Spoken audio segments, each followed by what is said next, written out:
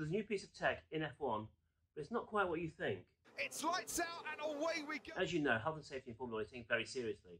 One of the prime examples of that is the Halo device, which has already no doubt saved many lives already.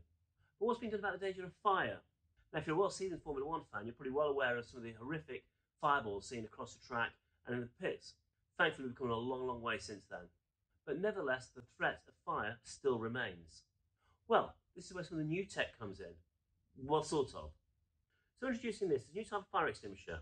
Now, this is the latest firefighting gadget which is helping to deal with some of the fires in the pits. Now, this small, light, portable fire extinguisher is being carried by the pit crews to be able to deal with some of the fires that may happen in the pits and the paddocks. Of course, the portable extinguisher is not going to be used on some of those horrific, impressive fireballs you may have seen on YouTube compilations. I mean, of course, we all remember that fireball with Romain Grosjean, of course, a few years ago. But it is more suited for those small fires that have just started before it gets to that large, horrific scale. Now, this extinguisher will allow the user to get those close, tight spaces, extinguishing the fire, but because it leaves no damaging mess or residue from it, it won't be ruining the multi-million-pound cars.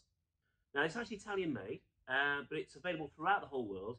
Here in the UK and Ireland, it's known as a fire safety stick. So I bet you're thinking, I could do one of those. Well, they are available to buy, whether it be for your home or your vehicle. So please, let us know what you think about this latest fire safety device for Formula 1, and please follow us for more fire safety stick related content.